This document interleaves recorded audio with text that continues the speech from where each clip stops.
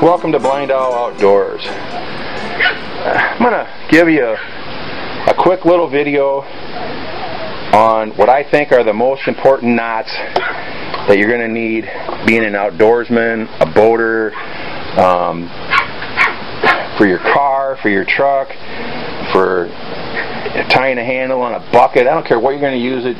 These few little knots, and for tying ropes together, these are the knots you're going to need. For me, the most important knot is the bowline knot.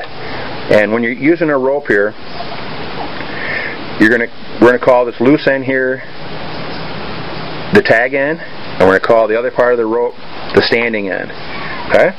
So what you're going to do is you want to make a loop. To make a loop, for almost all the different knots, you want a clockwise loop. So you got two different ways. You can just twist it with your right hand, and it'll form a loop, a perfect loop every time. Or take a bend in the rope and just twist it clockwise like that. Okay? That's what you need. So I usually just go like that. I always keep the tag end to the right. No matter how I'm tying a rope. If I have to tie a rope with it on the other side, I walk around to the other side so that the tag end is always on the right. It's so much easier. So make a loop. Take your tag end, go through the hole, around the standing end, and back through the hole, and grab both pieces together, which is something you don't see very often, and then just pull the standing end like that. Now that's a bowline knot. The tag should be on the inside. Doesn't matter. Tag can be on the outside too. If you go around the rope the other way, the tag goes on the outside, but a proper bowline should be on the inside. Okay, now the beauty of a bowline knot is it never gets tight. It holds secure no matter what. If you jerk it like pulling a car or something, it can't come undone. But even after pulling a heavy load, all you have to do is turn it over, and this is one of the knots that has a bar on it. Just push the bar down, and the whole thing just loosens right up. Just like that. Simple as can be. Tie it one more time. Make a loop. Whatever you're going to do, go around whatever you're going to do or whatever you're going to tie. Go through the hole, around the standing end, and back through the hole. Then pull the standing end tight, and then you have a perfect bowline knot. Very, very simple. You can make it even more secure if you want to make it a double bowline knot. I never use them myself, but it's very easy to do. Is you just take a loop again, take a second loop, put on top of it, then go through your hole, go around, back through your hole, grab the two pieces again, pull the standing end down, and then you have to pull the loop to make it tight around there like that. Now you have a double. This is called a double bowline, and that's even more secure. Again, I've never found a need to use that, but some people like it. Maybe if I was going to use it to haul myself up over a cliff or something, I might go for the double just to be extra secure. Another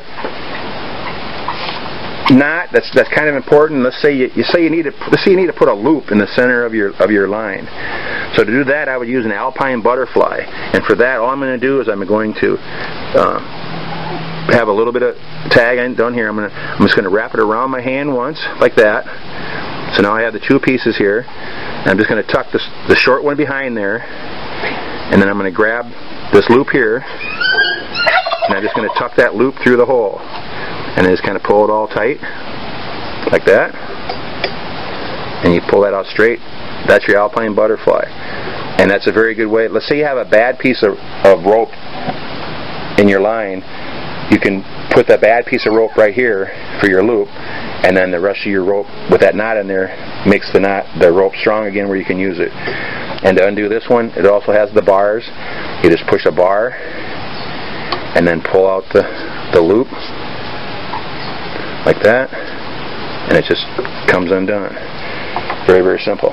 One more time. I'm going to put a little bit of tag on this side here on my left hand, go around my hand one time, take this side here, tuck it behind, grab the loop here, pull it out just a little bit, pull it back through the hole, and then just pull it snug. Now there's many different ways to tie the alpine butterfly. The way I'm showing you is the easiest way. You can tie it any way you want, but I would suggest learn how to tie the knots in a way that you can use them out in the field. There's a lot of knots like the Zeppelin bend to tie 2 knots together. You'll see on demonstrations they'll make a 9 and then they'll make a 6. Put the 2 things over, tuck them up and down, and it ties the knot just fine. But you're not going to have that opportunity out in the field to be laying your ropes down on the ground, to be making 6s and 9s and stuff like that. To tie a bend, which is connecting 2 ropes together, my favorite knot is the Zeppelin bend or the Carrick's bend. If I have some real big diameter, like 3/4 inch to inch nylon ropes or something like that, I will use the Carrick's bend. But for almost any other time, I would always use a Zeppelin bend. To tie a Zeppelin bend is very simple. All you're going to do is tie an underhand knot. So you're just going to go around like this underneath, and then through. Okay? Very simple. You're going to kind of loosen that up a little bit, and they call that the clover. Okay? Then you're going to take your second rope, and always have it coming from the right. You're going to follow this first rope through, go across itself here, and then come up through this loop here you made, and make sure you go inside this loop here, just like that. And you have your 2 tag ends here. Hold those together, pull those 2 down, and then pull them together like that. That's a Zeppelin bend. This is the knot they used back in the old Zeppelin ships to hold them on the ground. It's a knot you can tie in your hand, easy as can be. And you can do this with, if you have decent quality rope, you can tie this with inch diameter rope also. Okay, show you that one more time. Again, another knot has the bars on it. Has the bars, so you just pull the bar and the bar on the other side, and they just come undone. So to tie this, I'll do this one with the other color rope this time. So you're going to make an underhand knot. Just going to go underneath here like that and go through. Okay, and then you're going to loosen up a little bit so you have your short end over here. So I'm just going to call that the clover. And then you take this one from the right side, and you're going to follow this line in, follow it in, and you're going to make a loop, and you're going to go across your piece you just brought through. And then what's important is to go back up through this hole here. You're going to go through the bottom loop and your own loop, just like that. And then you have your 2 tags, pull those together like that, and then pull it down tight, and that's the Zeppelin bend. It's a fantastic knot. Very, very strong. Very, very strong. It won't come undone if you're, like, say you're jerking a boat or something like that. There's a lot of other kind of knots too, but some of the knots that when you put tension and take tension off of them, they'll come loose.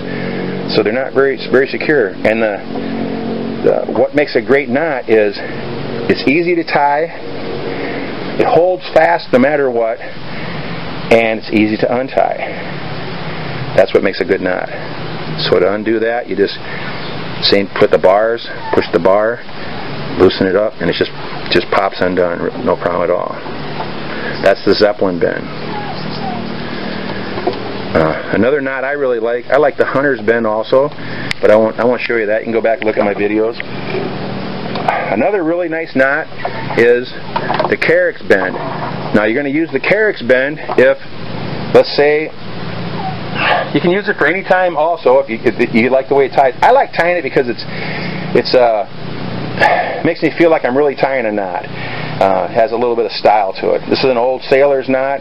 My grandpa was an old sailor back in the old sailing freighters and stuff, so I kind of like this knot. So I'm going to have my tag end off to the right again, like always, and again I'm going to twist it to the right, twist it down to make a loop. Okay, that's what you need for almost every knot. Same thing, I could fold it over into a bend and then twist it clockwise like that, so it'll always be the same.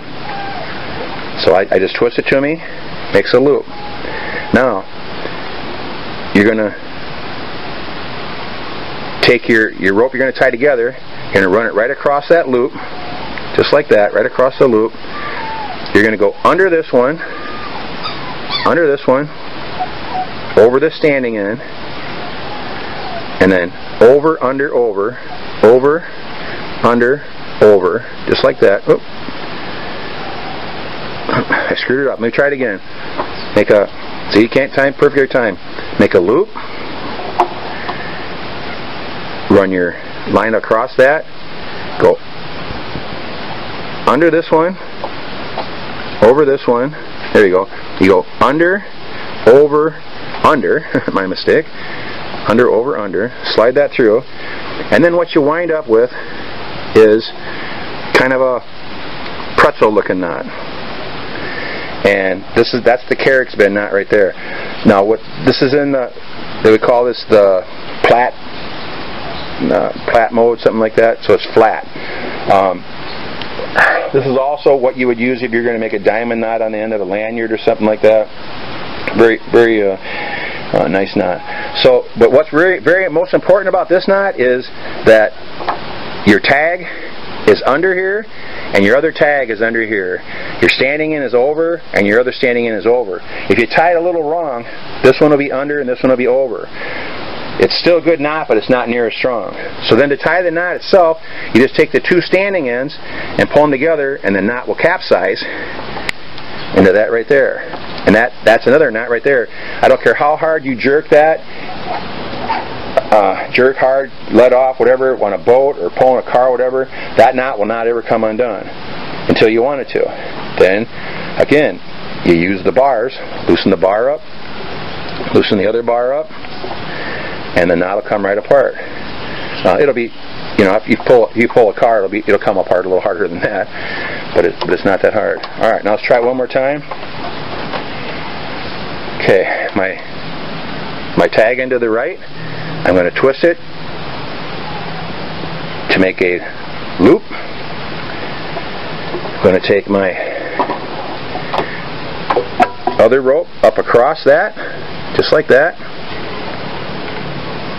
Up across just like that, okay? It's going to go under this side here. It's going to go over that. And it's going to go under, over, and under. And you snug it up. You'll wind up with the pretzel look. And what I suggest is you just try them a few times, get the hang of it. This is a knot right here. Again, you can tie this down on the table too. It's much easier, but I would recommend practicing tying all these knots in your hands so you can tie them when you need them. And then all you're going to do is you're going to pull your two standing ends together, and it capsizes, and you got it. One other knot that's pretty handy is I used this in my project the other day, is to make a stopper knot. I had to run a line up through a board, and I needed it so that it was staying there. So to make a stopper knot, again, you would just take a loop.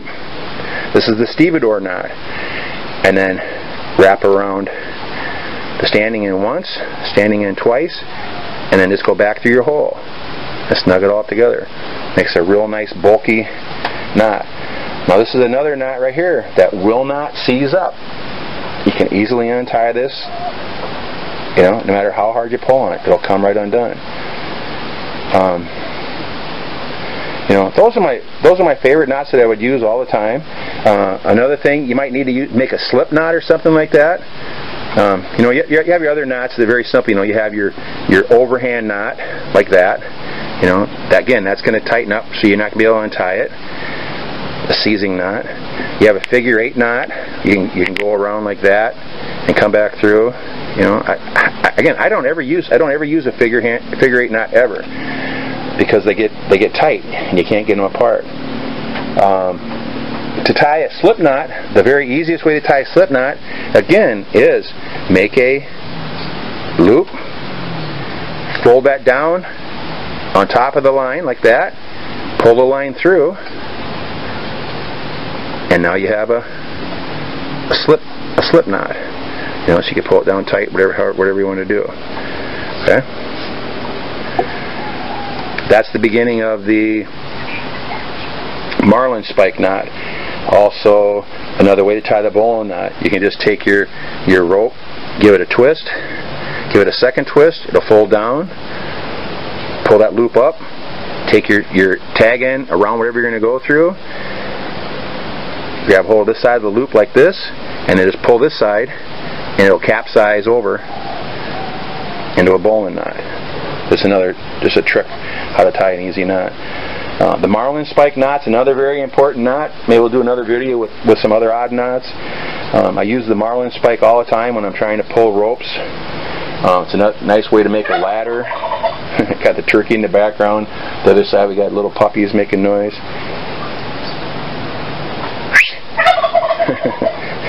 He gobbles at anything. But I would just suggest that you learn 4 or 5 knots. The square knot's another good one to know. I use that all the time. The other ones that are real important are the clove hitch and the constrictor knot. Those are both real important knots for tying things onto pipes and sticks and branches and things like that. I use those all the time. It's good to know how to tie those in your hand so you can slip them over the top of branches or bags, whatever you're going to tie up, or to be able to tie them right on the object itself. So I think we'll have to make another video, I guess. But that's all I have for you now. Thanks for taking the time and watching this. I'll have to watch this back and see if it's okay, but I think you should be able to see what I just did. You can see the table soaking wet. I'm pouring out sweat here. Please click like and subscribe. You can contact me anytime at blindowloutdoors@gmail.com. Thank you very much. Have a nice day, and practice, practice, practice on your knots. They're very important. They could save your life, or at least make it much easier.